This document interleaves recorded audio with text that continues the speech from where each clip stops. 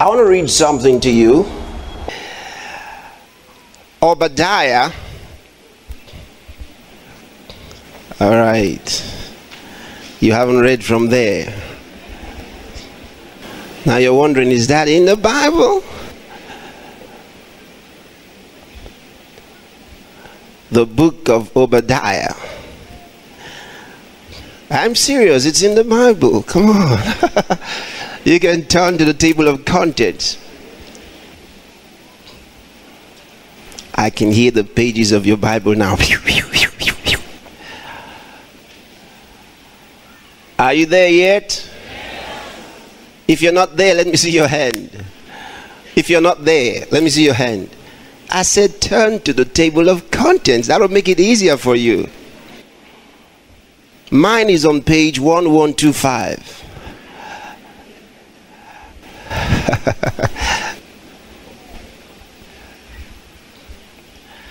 Are you there? Thank you. I want you all to read verse 17. Again, one more time. Read it again. All right, read verse 18.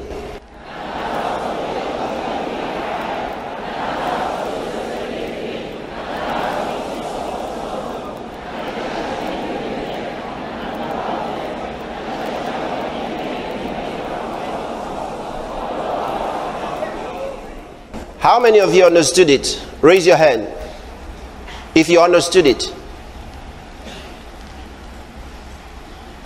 If you didn't understand it, raise your hand. If you read it, raise your hand. If you heard it, raise your hand.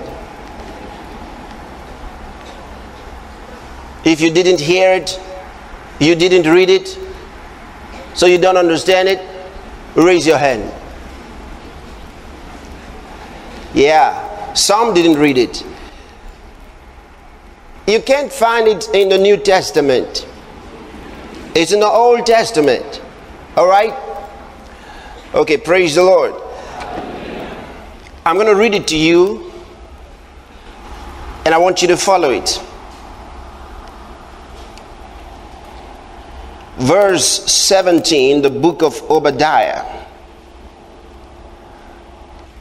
But upon Mount Zion shall be deliverance, and there shall be holiness.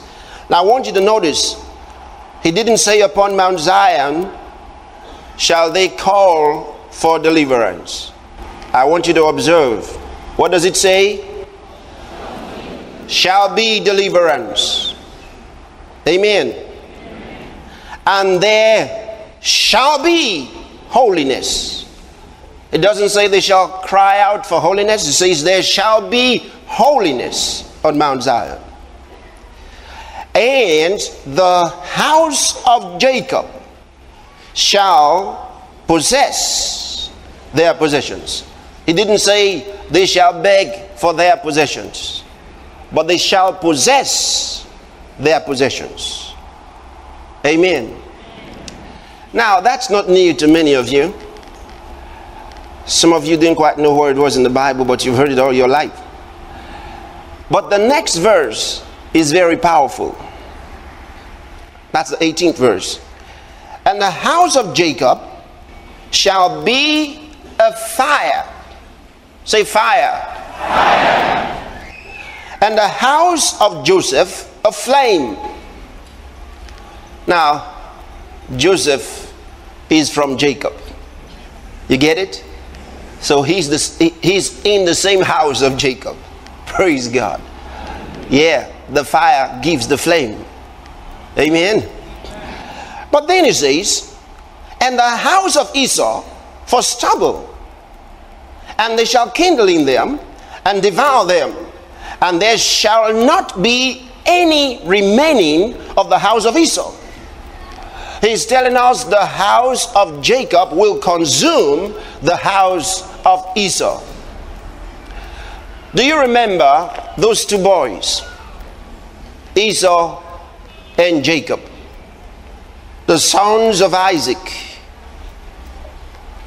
who was the son of Abraham? And you remember that Esau was older than Jacob. Remember that? He was the firstborn. But then he sold his birthright for food. And Jacob got the rights of the firstborn. Jacob became the heir of the Abrahamic covenant. What was the problem of Esau? The Bible says that Esau was profane. In other words, he treated sacred things lightly. He treated sacred things, spiritual things, lightly. And he lost the rights of the firstborn. And he lost his blessings. Hallelujah. Jacob, on the other hand, took spiritual things seriously. He took sacred things seriously. The rights of the firstborn meant something to him. Secondly, the blessing of his father meant something to him, because he knew his father had the Abrahamic covenant. He had heard about it. He had heard of the promises. He believed in the Abrahamic covenant, and he became the heir of that covenant. These were two boys, one representing the spiritual house of God, and the other representing the house of profanity that will not take spiritual things seriously. But they are from the same father. In other words, they stand for two groups in the church of God, two houses in the church of God. One goes after the spirit, the other one goes after the flesh. But the Bible says that the children of the flesh are not the children of God. Are you hearing me?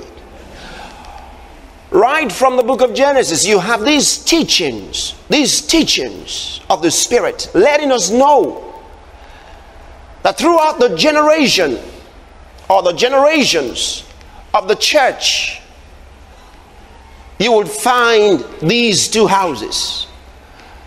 He's not even talking about the unconverted. He's not talking about the sinner. He's talking about those in the house. First, he lets us know about Cain and Abel, sons of the same parents. Then we move on and we find Ishmael and Isaac.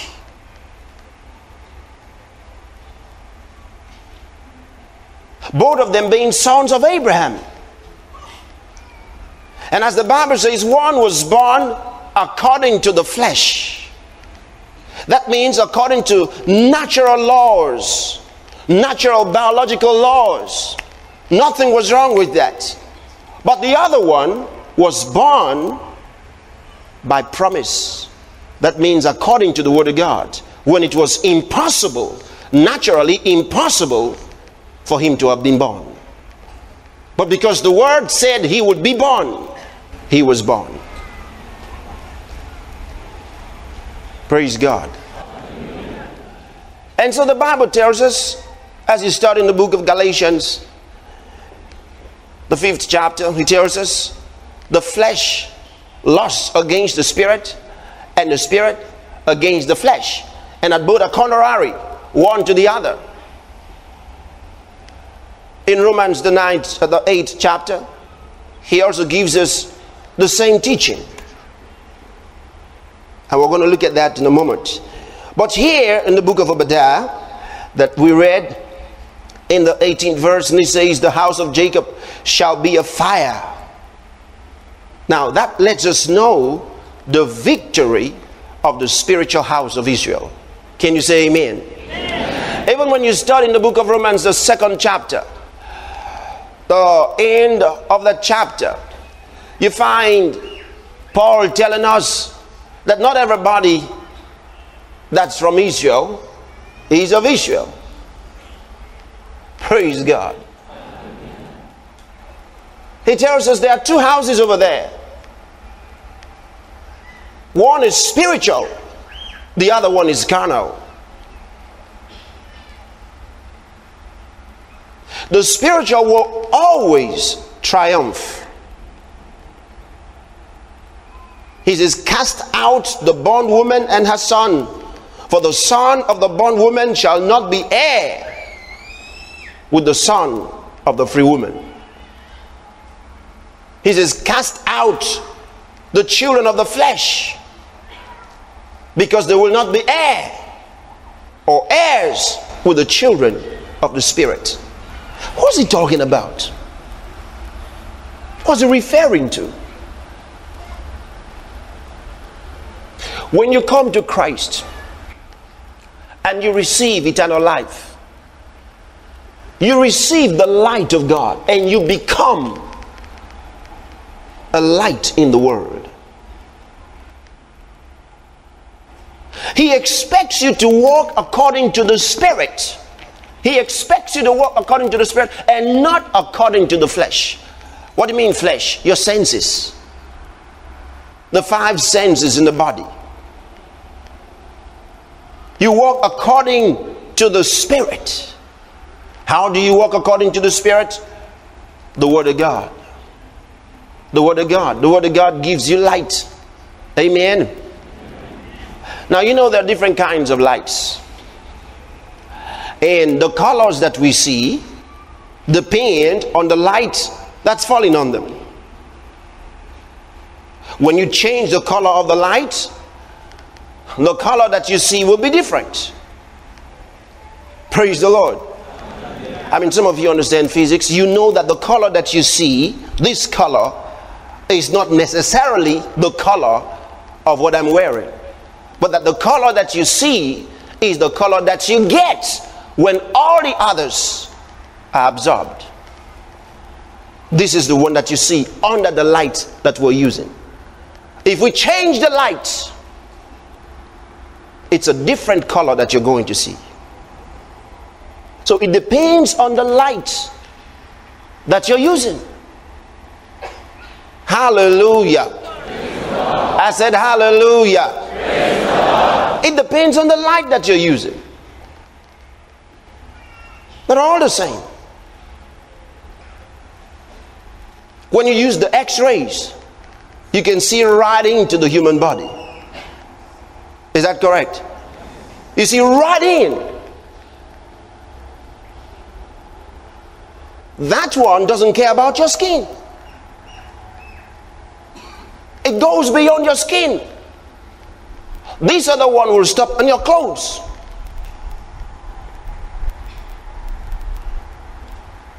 Different kinds of lights will show you different things.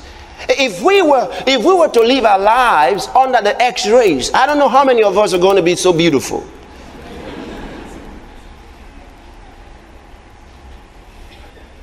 Hallelujah. Praise God. Things will be different. Now, the Bible tells us the Word of God is light. And then it says the Word of God is the true light. Come on, say that with me. The Word of God is the true light. Say it again. The Word of God is the true light. One more time. See, because there are different kinds of lights. But the Word of God is the true light. Which means God wants us to see things under the light of His Word. Amen. Praise God. That's walking in the Spirit. You look at things with the light of God. Under a different light, things will be different. When a doctor checks your body, for example, and gives you a report, it's based on the light that he's using. Praise God. It's up to you. I said it's up to you to walk with him in his light, or to walk with God in his light. But he already tells us in his word that his word is the true light, which means every other light is false. That's why Isaiah the prophet says, who hath believed our report? We got another report. Amen. The true light. Say it one more time. The true light. The word of God is the true light. The word of God is the true light. The word of God is the true light. You know, in 2 Corinthians, the 3rd chapter, the 18th verse, he says, as we look at the glory of God in a mirror. Thank you, Lord Jesus. As we look at the glory of God in a mirror. As we look at the glory of God in a mirror. As we look, how many of you used the mirror today? Did you use a mirror today? Yes. Come on, talk to me now. If you didn't, then maybe we'll have to check you again. Come on. Did you use a mirror today? Yes. Did you like what you saw? Yes. Come on. Yes. How many of you, when you looked into that mirror, you saw me? You didn't see your face, you saw me. All right, if you looked at the mirror and you saw yourself, and you were surprised that you saw yourself,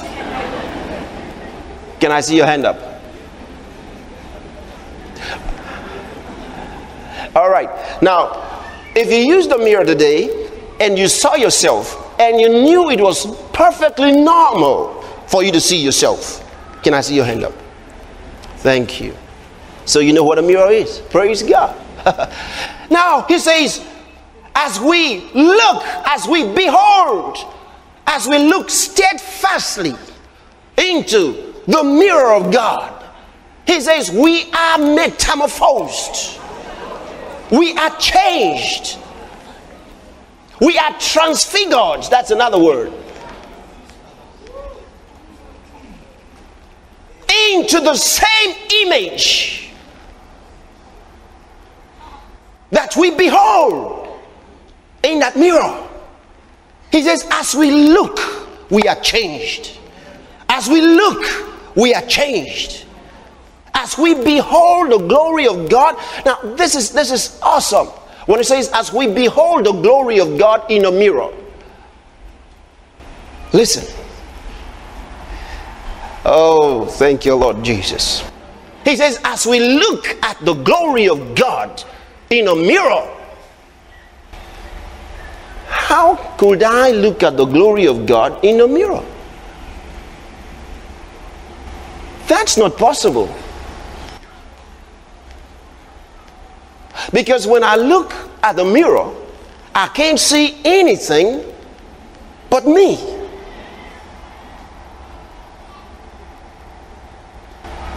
Hey, come on here. Did you get that? When I look at a mirror, I can't see anything else but me. Now he says, as we look at the glory of God in a mirror, what is God telling you? That when you look at a mirror, you see yourself. Now he tells you that that one that you see is called the glory of God.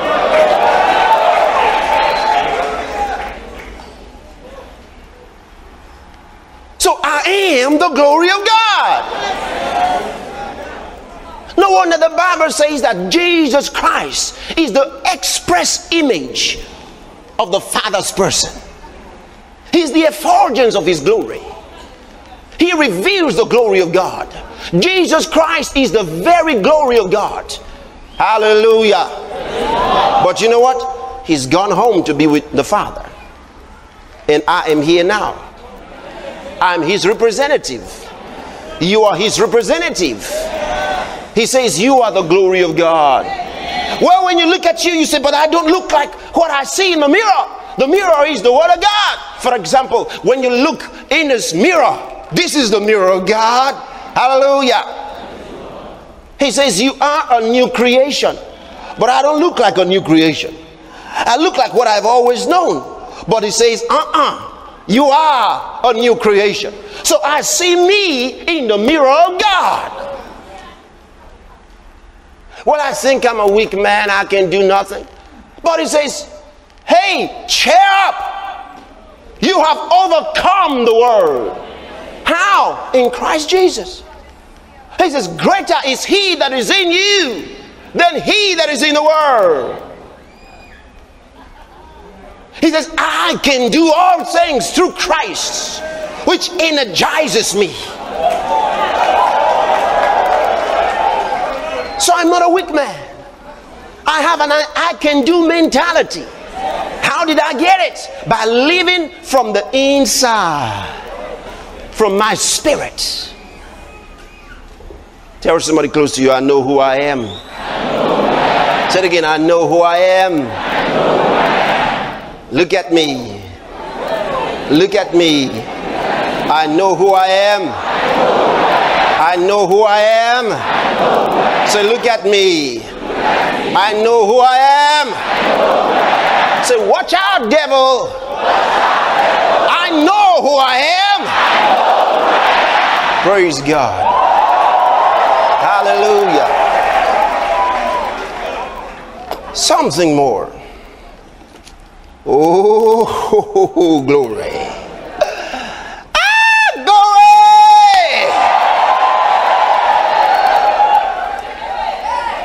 Look at this. Look at that 17th verse one more time. He says, but upon Mount Zion shall be deliverance. Now that doesn't mean that we go to Mount Zion to receive deliverance.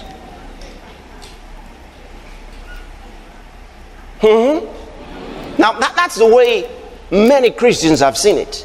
They go to Mount Zion to receive deliverance. I remember that old song they used to sing in that old church long, long ago. We are marching to Zion, beautiful, beautiful Zion.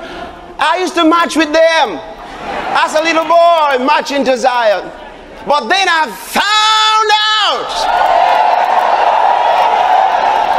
when you are born again, you are come to Mount Zion. Found out I was in Mount Zion already. When you're born again, you're born into Zion.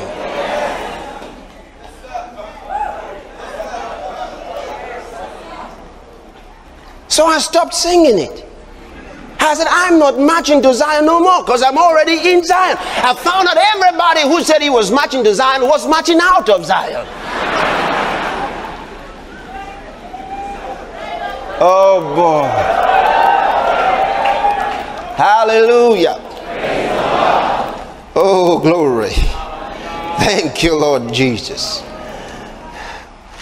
Just laugh a little bit.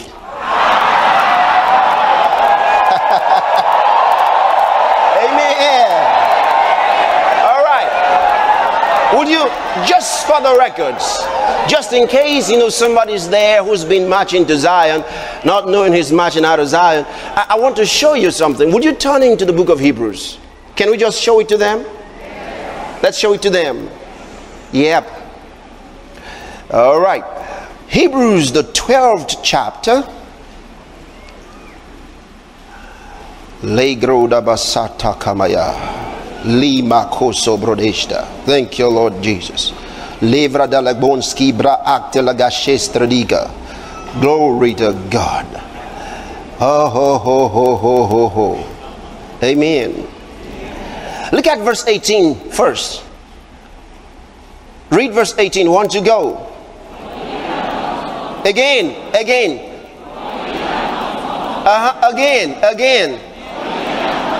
Ye are what?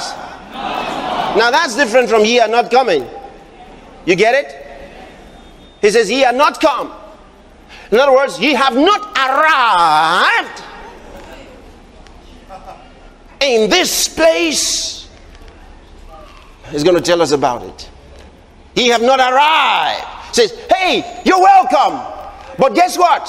Where you are now is not Mount Sinai. You're welcome. But you haven't come to Mount Sinai. Welcome. This is not, hey, you get it? Do you understand the point? You're welcome, but this is not Asurok. All right? But you're welcome. You have arrived. You have come from somewhere to somewhere. You are here now. Okay, let's read that line again. For what? Okay, go on.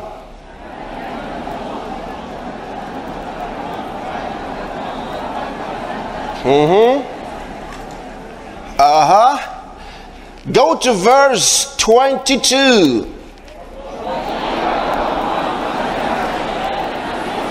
Ooh, glory.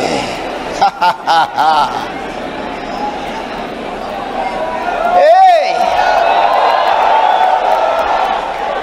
Now it's too much. Listen, that verse, that whole passage is just too much. Let's read it. Look at it. He says, but ye are come. Ye have arrived. Welcome, sir. Hallelujah. I said, hallelujah. But ye are come unto Mount Zion and unto the city of the living God. Hey, he doesn't say ye are coming. He says ye are come. Ye have arrived. You're welcome. Ye are come unto Mount Zion and unto the city of the living God. The heaven, that's the city Abraham was looking for. You remember that? Bible says Abraham was looking for a city which had foundations, whose builder and maker is God. He wasn't talking about a city somewhere in heaven. It's a spiritual city. It's, ooh, glory. Let's read it. Ye are come unto Mount Zion and unto the city of the living God, the heavenly Jerusalem, and to an innumerable company of angels. Last week we read something. We found out we were heavenly. You remember that? Yeah. Read that to you. In Philippians chapter 3 and verse 20, he says we are citizens of heaven. We're not going to be, we are. All right, now look at this. I want you to see all those who are in Zion with you.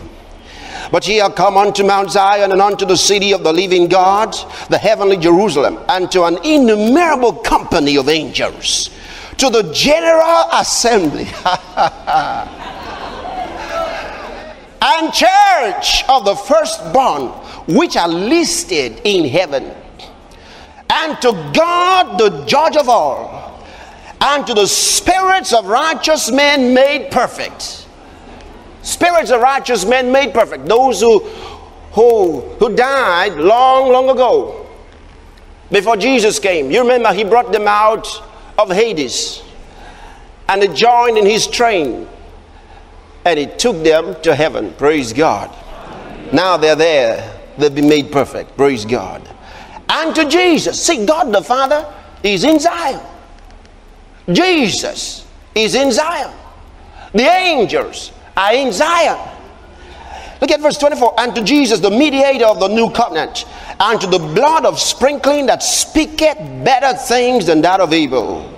Thank you, Lord Jesus. Wow. You think about the Commonwealth, this is it. Amen. All right, now we're trying to look at something in the book of Obadiah. Would you go back there?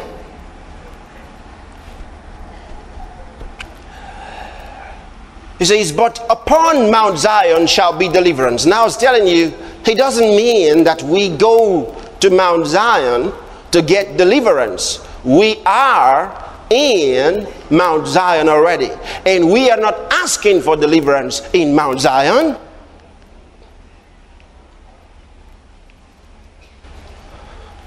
I'll show you. Look at verse 21. Read it. 1, 2, go. Did you see that? Or did you miss that? See it again. And what? Did you see the word there? And what? Again. Again. Did you say a savior? No. One savior? No. Who? Saviors. There is deliverance in Mount Zion. Those who have not been delivered should come to Mount Zion. We are the saviors.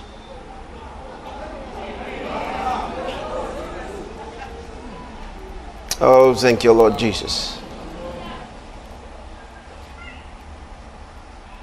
The church gives deliverance to the world. Jesus said, as my Father has sent me, even so send I you. How did he send him? In the book of Acts chapter 10 verse 38, the Bible says how God anointed Jesus Christ of Nazareth with the Holy Ghost and with power, who went about doing good and healing all that were oppressed of the devil, for God was with him. Now we're doing the same. Amen. Thank you, Lord Jesus. Praise God forevermore. But you know, just because you read this doesn't mean it's going to work. How many of you know just because you read it doesn't mean it's going to work? All right. Turn to the book of Philippians. Have you ever heard somebody say, I know that I am healed, but I just can't understand why the pain is still there? Come on, talk to me now. You ever seen that? I know I'm healed, but why is the pain still there? I've been suffering from malaria for so long, but I know that I'm healed. My trouble is, why wouldn't this thing just go away? Now y'all quiet. I got you. I want to read something to you.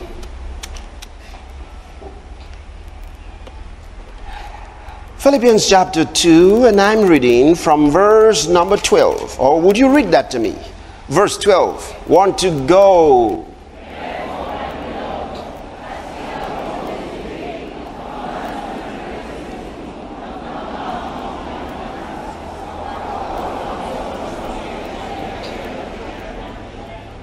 Did you see that? Say it again.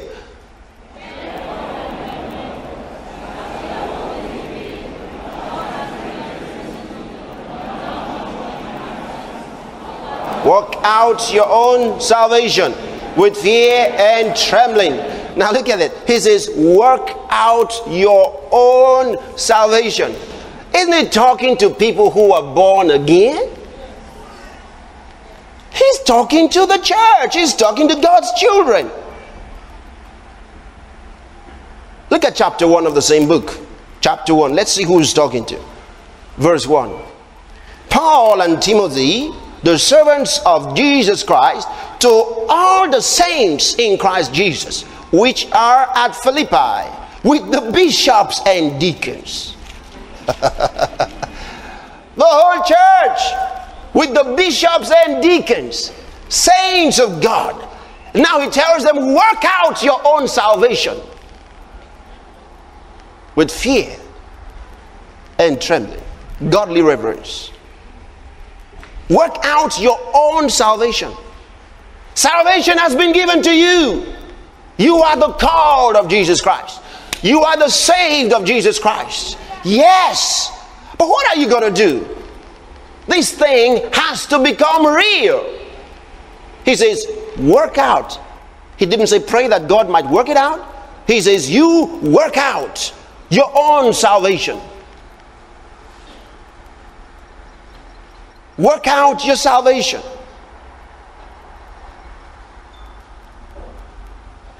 When you get a gift that's been beautifully packaged, well wrapped, when you get the gift, a lot of times, now this is Christmas time and many of you are going to be getting gifts, all right? And they will come with Christmas wraps, beautiful wrapping sheets. Now, isn't it nice when we take the gift and look at the wrapping sheet all around and say, wow, wow, glossy, shining, great. And then we keep the gift and we keep admiring this beautiful thing that's so beautifully wrapped. And we say, wow, see what I got. See what I got. Wow. That's the way some Christians are. They got the gift all right, but they're dancing around the wrappers. The fellow who gave the gift to you doesn't have to come to you to unwrap the gift. You work out your salvation now. Tear that thing open. Get rid of the wraps. You'll be amazed. The thing inside is far better than the wrapping sheet. Oh, thank you, Lord Jesus. You see it? You think it's wonderful now. What if you open this thing? No, think about it. Just think about it. This salvation package that you got is wonderful. I mean, look at us when we sing, how great thou art. If we ever get to know how great he really is. You know that song, Wonderful Jehovah, Jehovah Wonderful. How many of you ever heard it? Great. It's coming from the Bible. Wonderful Jehovah. But the word wonderful actually means miracle working. So if the guy singing Wonderful Jehovah knew what he was singing about and realized he was talking about a miracle working God, a supernatural God to whom nothing is impossible, if he actually knew beyond the song, his life would be different. Now we just read this. He said, work out your own salvation, not your uncle's salvation, not your son's salvation, not your wife's salvation, not your husband's salvation. He says, work out your own salvation. Work it out now. Salvation is yours, but it's time to work it out. Hello. Hello. Work out your salvation. Tell somebody close to you, work out your salvation. Work out your own salvation. Work out your own salvation. Your own salvation. Your own salvation. Your own. Your own. I'm working out my own. I'm working out my own salvation. You work out your own salvation. Turn around and tell somebody the same thing. Say, I'm working out my own salvation. You work out your own salvation.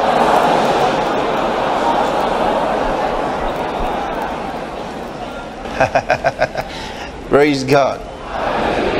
I said, praise God. All right, so how do you work out your own salvation? Beautiful process.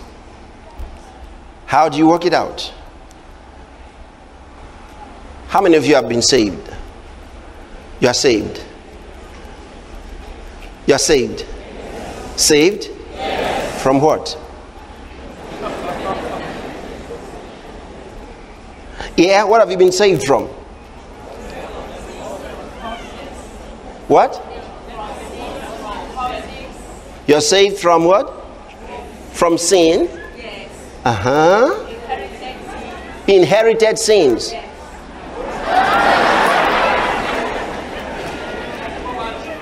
Okay, I'm going to say one thing about that, all right? Great, it's good you mentioned it. Yep. From the kingdom of darkness. All right? From carnality. Oh, thank you, Lord Jesus. So you have been saved from all these things, huh? Including the devil?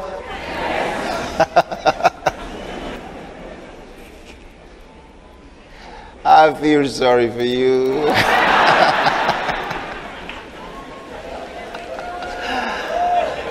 Oh, glory. You know, salvation is a beautiful word, a beautiful all-inclusive word. It's got to do with all that God does for the human person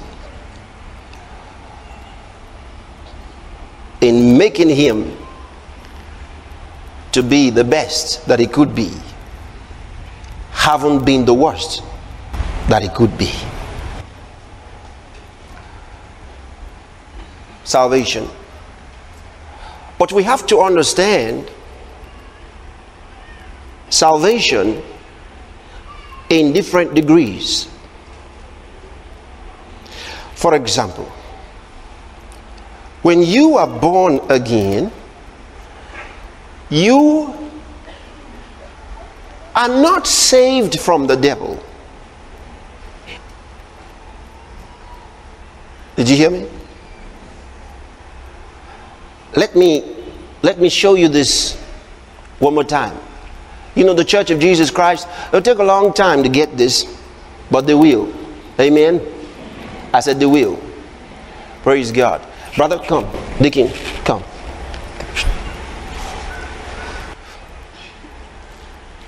I'm looking for someone else. Okay, you come. You're in white too. Great. Yes, stay just right there. Thank you. I want to show you something. Y'all looking here? Now, I want you to understand salvation. Jesus came to die for the world. He did not come to die for Christians. He came to die for the world. The whole world. There were no Christians. Nobody could have been a Christian. It was impossible to be a Christian before Jesus died. He died for the world of sinners. What about the righteous men in the Old Testament before Jesus died? Before he came and died? They were given righteousness as a promissory note.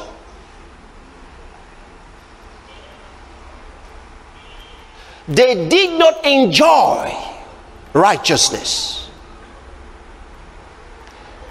Righteousness was, in a sense, paid to their account. They couldn't spend it. You get it? I know if I talk in terms of money, you'll catch it quick. See, righteousness was paid into their account, but they could not cash it for the time being. Why? It was post-dated. You getting it? Great. So they had hope. They believed. The Bible says Abraham believed God, and it was accounted to him for righteousness. He believed. It was accounted to him for righteousness. But he couldn't spend it.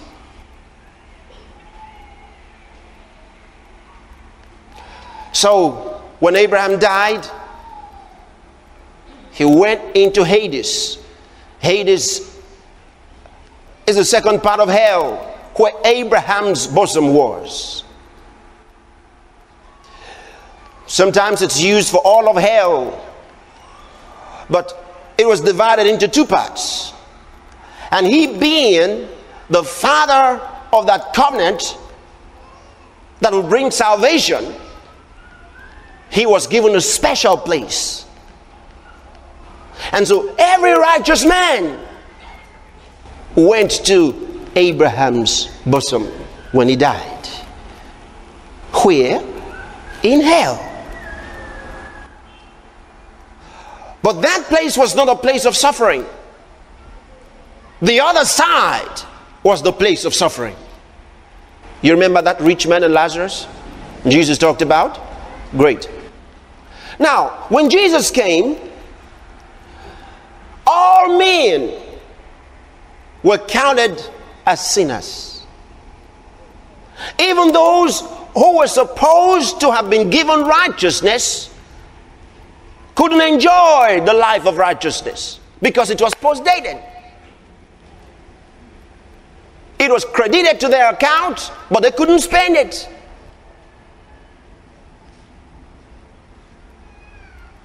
So, Jesus came.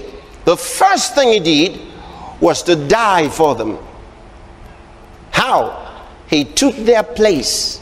The Bible says he became sin, who knew no sin. He took upon himself all our guilt. Our sins were laid on Jesus. When our sins were laid on Jesus, he went to the cross for us. He died on that cross. When Jesus died on that cross, every man, every woman that was ever born into this world and that will ever be born into this world was on that cross that day when Jesus hung on the cross and died. We all died because he died for us. Then he was brought down from the cross. Now on that cross, Jesus died two deaths. The first death, if you study in the book of Isaiah chapter 53 and you read verse 9, you'll find in the Old King James Version and many other versions, the word death is in plural, showing that he died two deaths.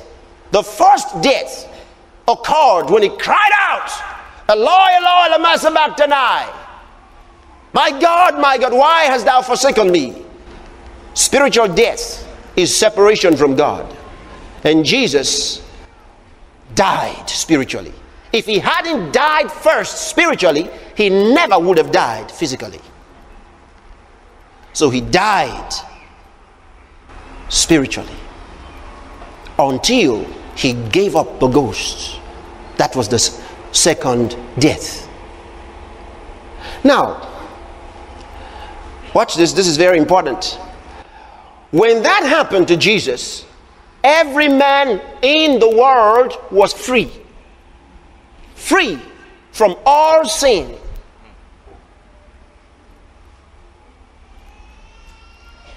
Are you still here? I want you to understand this. This is so important. Some of you are in LMC, all right? This is good for you. You've got to catch this, all right? Those of you in Love World Ministerial College, catch this quick. When Jesus died on the cross, that was what saved everybody. He didn't need to be buried for man to be saved. When he died, he suffered that cruel death on that cross. First, the separation from God. Secondly, the physical death on that cross. Maybe you need to understand what that death was like. When Jesus was hanging on that cross, every sickness, every pain, every infirmity was laid on Jesus. If you study in the last few verses of the book of Isaiah, chapter 52, you'll understand what I'm talking about. The Bible says, as many were astonished at Jesus. The Bible says, his form was so marred, more than the sons of men. He went completely out of shape. Jesus changed on the cross as they were looking at him. His body was completely squeezed up.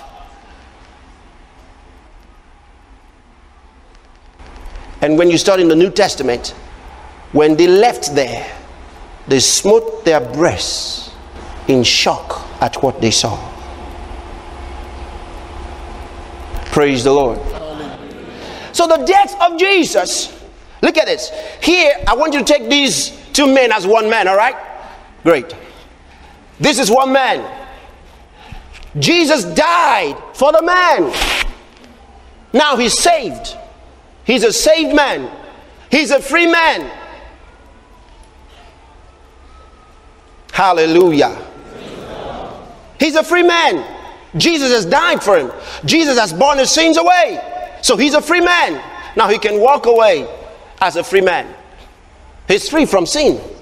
But you know what? That would not have changed anything. Are you hearing me? He would have continued to sin again and again.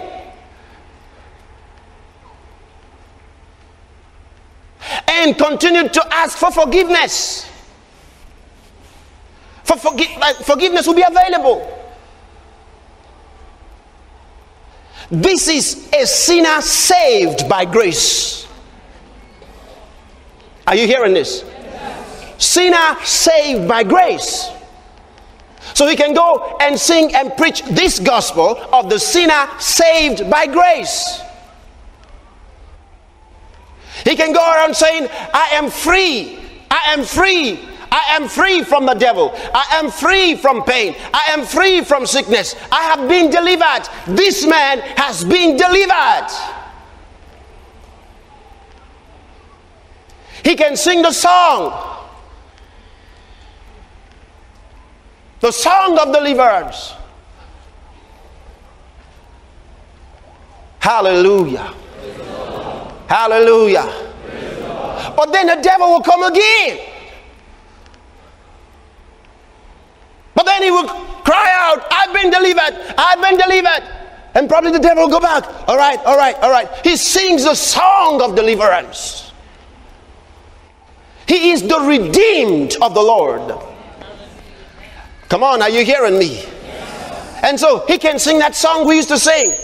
Let the redeemed of the Lord say so. Say what? I am redeemed. He is the redeemed. But you know what? The church has not understood that he is not this man. Oh! As good as the songs are, as good as this deliverance is, as good as this wonderful, wonderful redemption that God is, he is not that man.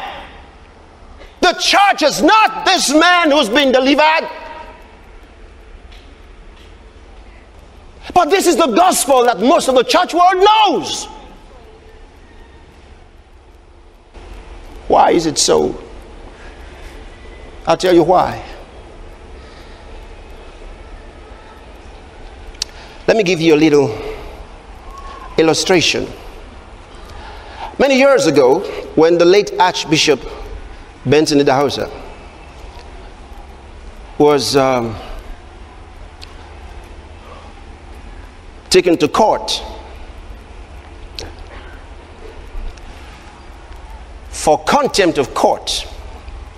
I don't know how many of you knew about that case, but I was in that courtroom every session of the court except the first day, and there were several sessions. Why was he taken there? Several things. But the main case now that had to do with the court contempt was this. The court issued an injunction restraining him from being made the Archbishop of Church of God Mission, the church organization that he was heading. The court said he should not be made the Archbishop because some of the leaders were in disagreement with that and they sued him to court. Now listen. But he went ahead and was made the Archbishop. Now when this matter was called up in court, there was something very interesting from the side of the plaintiffs. The lawyer stood up and said some things. He said, bringing out the constitution of the Church of God Mission International, he wanted the court to declare null and void the man's enthronement as the Archbishop. And one of his reasons was this, that according to the Constitution, before you can be made an Archbishop, you would first have been made a bishop. And that this man was never a bishop. Now hold on. He was smart. As far as the church constitution was concerned, he was right. He said, how could he have been made an archbishop without having been made a bishop according to this constitution? And they all began to look and grumble at it. Well, this is true. They were looking at it, examining the constitution, all right. Until the defending lawyer stood up and explained. And they decided to go and look at the tapes. The man on the same day, in the same position, was made a bishop and an archbishop.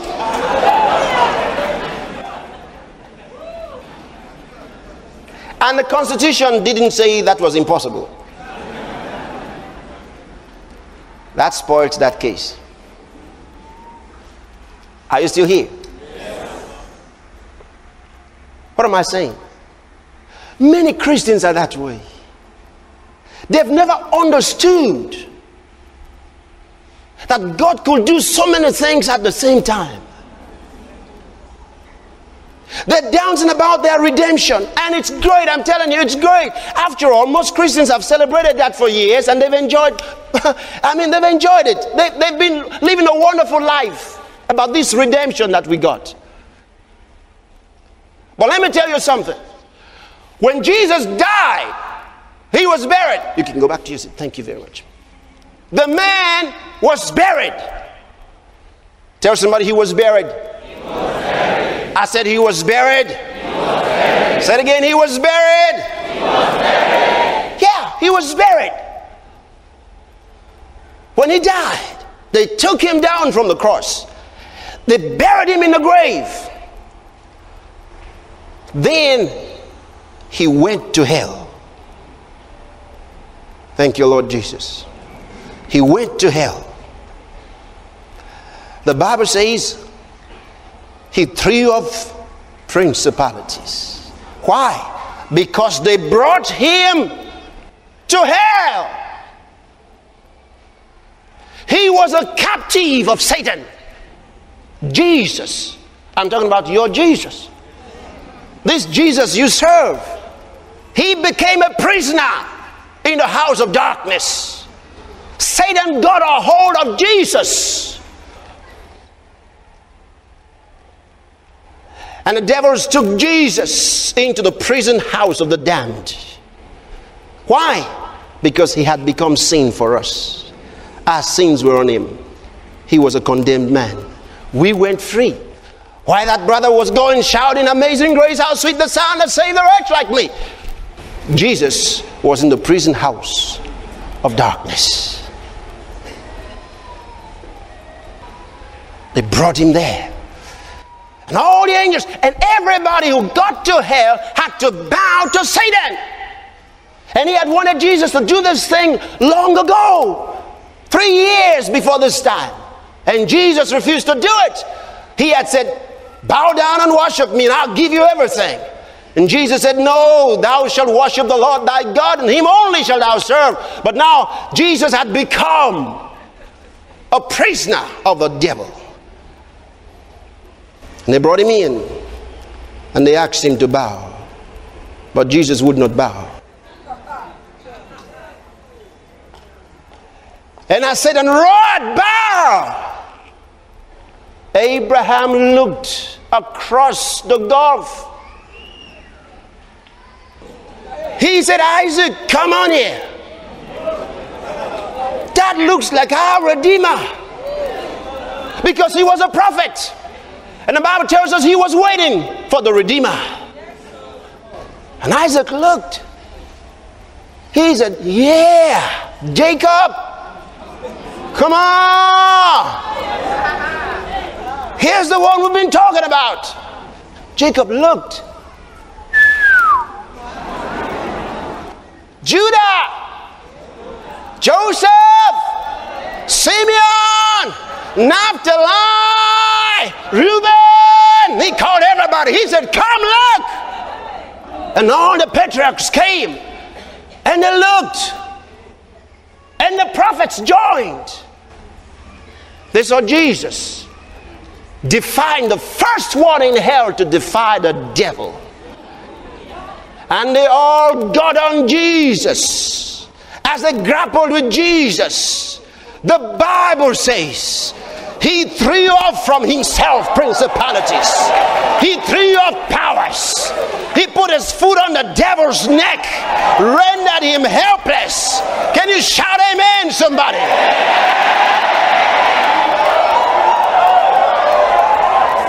He defeated the devil. The Bible says he took from the devil the keys of hell and death. And then went to Abraham's gates and opened the cells and let them all out. And took the captives in his train. And Jesus sent them into Jerusalem to look at the city that was promised them. This third day, Jesus came out of the grave. Can you say amen? Amen. Jesus came out. But when he came out, he had something to do for Israel. I want you to understand this. He had something to do for what? Israel. What was he going to do? Remember when he died, the veil was torn in two from the top to the bottom. You remember that? Yes. Great. Meaning that the way to the most holy place was open forever. And the mercy seat had been taken away. Now Jesus went to heaven. This was the first ascension, because there were two ascensions of Jesus. The first ascension. Here he is in the garden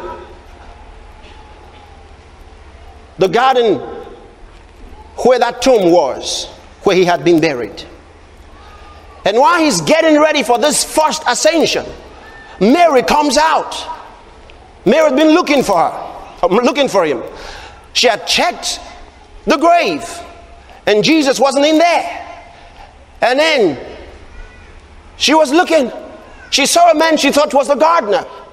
And she said, "Sir, where have you taken his body to?" And she was looking around. And then the man said, "Mary." And she turned. She recognized that voice. She said, "Rabboni," wanting to go and greet him. And Jesus said, "No, don't touch me yet." Why? He had become our high priest. Are you hearing me? Now he's doing this for Israel. He had become their high priest. He's taken the blood to the most holy place in heaven, because the most holy place on earth had been cancelled. Are you hearing me? The ministry of the priesthood, the Aaronic priesthood, had been cancelled. That old high priest may have had the long hat or the long cap on his head, but he had been sacked. Are you hearing me? They condemned Jesus to death, but now he has sacked them. And he said, "I've not yet ascended to my Father, so don't touch me yet." Because when the high priest was going to the most holy place, which he did every once in a year, nobody touched him. He said, "But go to Galilee and tell," glory.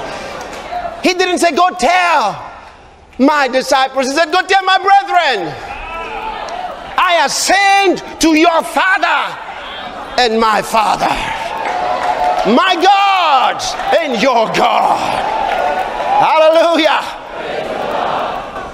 And Mary went.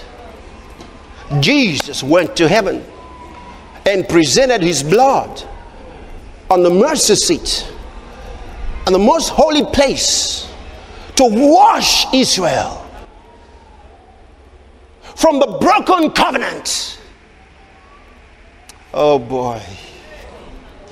Because they broke God's covenant. The Gentiles had no covenant. They didn't break any covenant. The Bible says they were strangers to the covenants of promise, having no hope and without God in the world. They were aliens from the commonwealth of Israel. They had nothing to do with the Abrahamic covenant. So, but now Jesus sets the Jew free from the broken covenant, and his blood is accepted. His disciples are on earth in a room in Galilee waiting for Jesus. Suddenly, the Bible says, while they were gathered together, the doors being shut, the windows being shut, then came Jesus in the midst of his disciples. They saw him. They felt him. Remember, 8 days later, he came again. And this time Thomas was there, who had been absent the first time. And he had said, "I will not believe except I see him and except I touch him." He said, "I will not believe he's been raised from the dead." But Jesus heard him. When Jesus showed up, he said, "Thomas, come." He said, "Put your finger into my hand." You know why? I want to tell you what Thomas wanted to see. Thomas saw that big Roman nail as they drove it through the hands of Jesus. He knew that if those nails went through the master's hands, you are sure to find holes, not just scars. He said, "Except I see that and put my finger into that hole," he said, "I will not believe. Because I saw that man crucified. I saw him die." He said, "I will not believe." Do you think Thomas was afraid to believe that God could raise Jesus from the dead? No, he knew about people being raised from the dead. Jesus raised the dead, and the prophet raised the dead. But this one was very dead. You get it? I mean, he saw when the Roman soldier thrust a spear through the side of Jesus. Blood and water came out, showing that his heart had ruptured. The man knew it. He said, "There's no way for that man to live again. He's dead. He's finished. I believed he would rise, but when I saw that Roman soldier thrust that spear, I knew he would never come back." Jesus said, "Thomas, Put your finger into my hand. He pulled back his clothes a little. He said, dip your hand into my side. He looked through the hand of Jesus. The hole's right there. Put his trembling hand into the side of the master, pretty ugly and rough.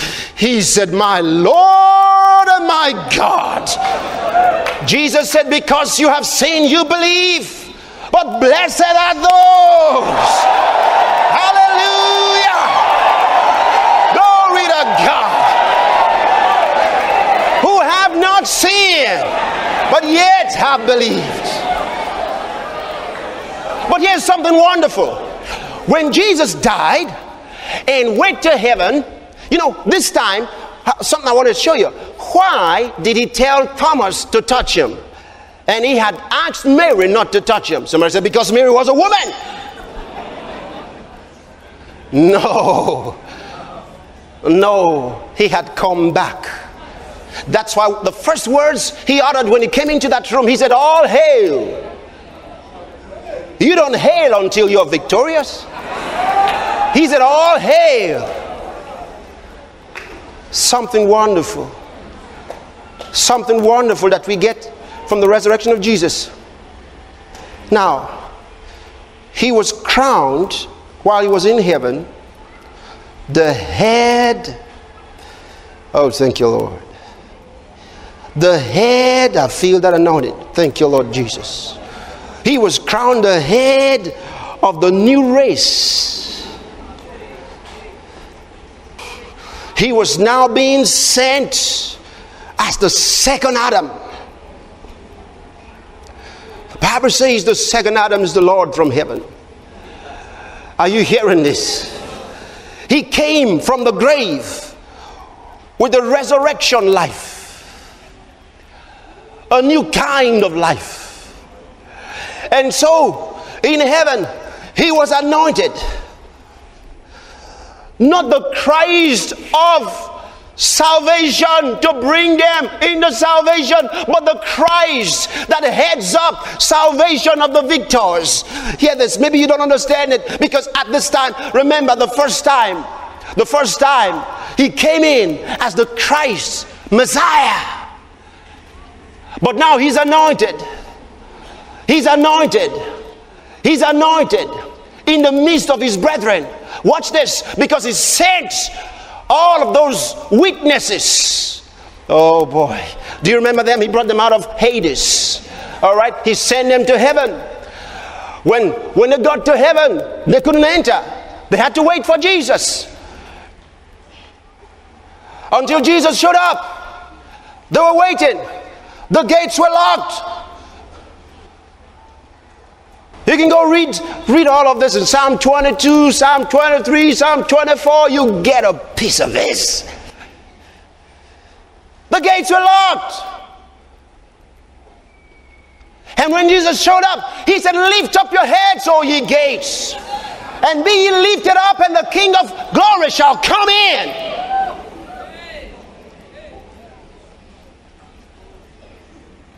And the angel behind the door said, who is the King of glory? You know why they didn't recognize him? I feel like doing a somersault. I said, you know why they didn't recognize him? Because he had become a new creation. Hear me. You know, the first time he came, he was born of the woman. When God raised him up and gave him a new kind of life, when he came out, he said, this day have I begotten you. Thou art my son. This day have I begotten you. That's the day Jesus was born again. He was the first to be born again. When God raised him from the dead, he was the first to be born again. So when he got to the heavenly gates, he said, lift up your heads, O ye gates, and the King of glory shall come in. I heard somebody say one time, no, that was the gate of hell when Jesus was coming out after defeating the devil. I said, no, the word of God doesn't say, and the King of glory shall go out. He says, and the King of glory shall come in. And he said, lift up your heads, O ye everlasting doors. Now the doors of hell cannot be called everlasting doors. For the Bible says death and hell were cast into the lake of fire. In the book of Revelation. He said, even lift them up, ye everlasting doors, and the King of glory shall come in. He said, who is the King of glory? He said, the Lord, strong and mighty, mighty in battle. He is the King of glory. Hallelujah. Woo, glory. And they opened the doors for Jesus, and he went in with the saints of God. And before his brethren, he was anointed. Are you hearing me? I said he was anointed. He was anointed. Thank you, Lord Jesus. Thank you, Lord Jesus. Thank you, Lord Jesus. Now, he gives that life to all who believe in him. When he died on that cross, we died in him. When he was buried, we were buried in him. When God raised him up from the dead, we were raised up together with him. Are you hearing me? When he received eternal life as the newborn, we also became the born again along together with Jesus. Now the Bible says we are seated. Oh boy. We are seated together. Brothers and sisters, these are not theories. These are revelations of reality. Are you hearing me? This is the fact of life. The new creation is not the man that was saved from the devil. The man that was saved from the devil was buried in the grave. Are you hearing me? When God raised us up, we were raised together as a new creation, a new species. We don't have an old life. The old man died. The old man was crucified with Christ. Are you hearing me? Now you have a new life. And you are superior to Satan. The new creation is superior to the devil. The new creation has overcome the world. The new creation is not of this world. I said, hear me, you cannot be poor anymore. There is a reason. It is too late.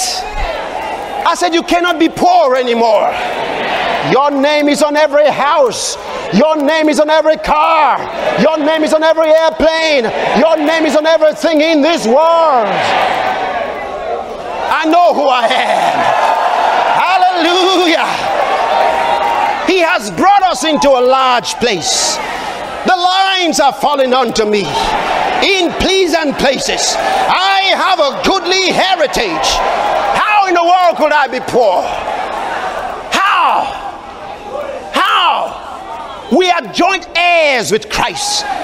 Not co-heirs, but joint heirs. That means everything that belongs to Jesus belongs to me in the same way that it belongs to him. And we are not sharing it 50-50 or 90-10 or 70-30 or 60-40. It's 100% together and 100% together. Come on, shout amen, somebody. Woo, glory! Hallelujah. So this is a new man in Christ. His songs are different. He doesn't sing songs like I'm redeemed from the devil. He doesn't sing songs like I'm saved from sin. This is a new creation. Romans chapter 6 verse 14 tells him, sin shall not have dominion over you.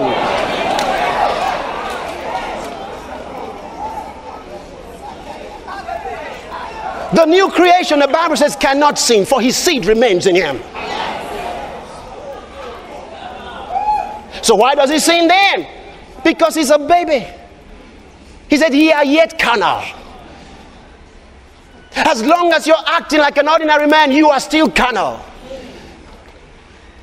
The Bible says, the natural man receiveth not the things of the Spirit of God, for their foolishness unto him. Neither can he know them, because they are spiritually discerned. He said, but the spiritual man understandeth all things, yet he himself is understood of no man.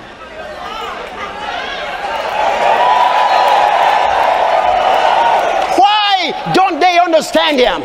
I'll tell you, because it says you are peculiar. There's something different about you. You are the only one who can shout, I got the whole world, when your pockets seem to be empty. Because you walk in the spirit and not in the flesh. No wonder Paul tells us we walk by faith, not by sensory perception. We walk by faith. What is faith? The substance of things hoped for, the evidence of unseen realities. Are you hearing this? It is the evidence, the proof of unseen realities. You may say, I got the headaches, but I tell you something, I can't have headaches. What if you feel something on your head? You're looking at the wrong thing. I said, you're looking at the wrong thing. You're looking at the wrong thing. How can I say I'm rich when I know I'm really poor? You see what you really believe? You really believe in what you see with the optical eyes, yet you say you walk by faith. How can you say you really have no money? How can you say you really are broke? How could you be broke if you're the king's kid? Hear me. Hear me. Brothers and sisters, when you begin to live from the inside, are you hearing this? When you begin to live from the inside and to work according to what you know on the inside, he says, as we look at the glory of God, we are metamorphosed, we are changed, we are transfigured into the image that we see in the mirror. Suddenly, the forces of life will be revealed and released through your spirit. These powerful forces of our kingdom working within you will begin to pull to you all men, all the funds, all the circumstances, and all the materials that are consistent with your new nature in Christ Jesus. Hallelujah! Woo, glory! I said glory! I said glory! I said glory! I said glory! The word of God is working in me. I said the word of God is working in me. The word of God is working in me. Thank you. The word of God is working in me. Dominion over circumstances. Dominion over the world. Dominion over the devil. As you proclaim it, it will come to pass. I said, as you proclaim it, it will come to pass. As you proclaim it, it will come to pass. Your salvation is in your mouth. Are you hearing me? Your prosperity is in your mouth. Are you hearing me? All the funds you require are in your mouth. That baby is in your mouth. Can you shout amen, somebody? Woo! Glory! Glory! Glory! My, my, my, my, my, my, my. Yeah! I know who I am. Woo! Glory! I know who I am. I'm a victor in Christ Jesus. I said I'm a victor in Christ Jesus. Ye are of God, little children, and I've overcome them, because greater is he that is in you. Greater is he that is in you. Greater is he that is in you. Greater is he that is in you. Greater, greater, greater, greater, greater, greater, greater, greater, greater, greater, greater. Somebody shout amen.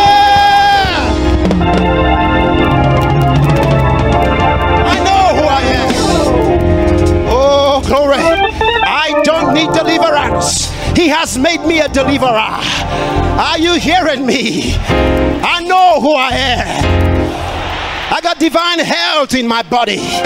As he is, so are we in this world. Oh, glory. Give him praise.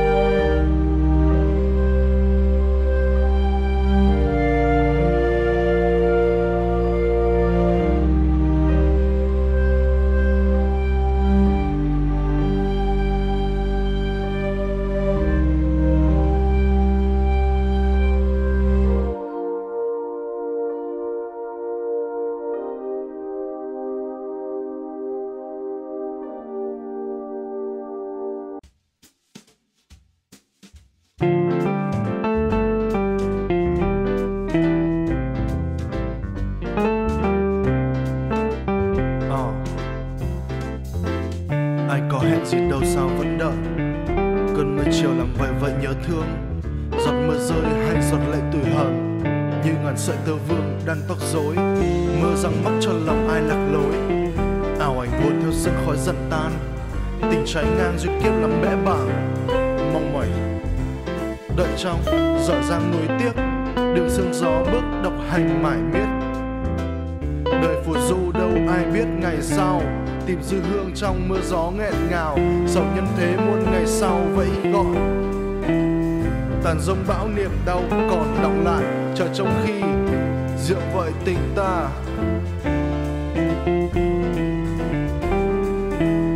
Ai hẹn đâu mà mắt đẫm lệ nhòa, thương ra giết cuộc tình xa vạn dặm.